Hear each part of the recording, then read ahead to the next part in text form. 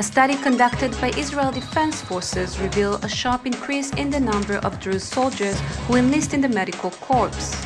Moreover, the data shows that a record number of young Druze men and women who are taking part in the IDF's Atuda program, which allows them to complete their studies before enlisting in the military, thus will become doctors in the next few years.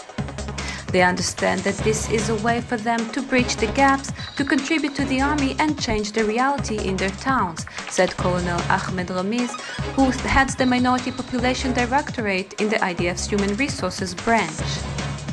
The rate of IDF enlistment within the Druze population has always been high, 84%, as opposed to the 74% within the general population.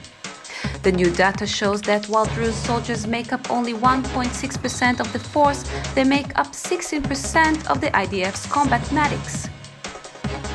A discernible change has registered in the number of doctors and medical students who are Druze. 6 such doctors serve in the IDF today, including Lieutenant Colonel Salman Zalka, the first Druze to head the Medicine Corps in the Northern Command. Furthermore, there are 29 Druze medical students who are on the way to complete their doctorate before beginning their IDF service.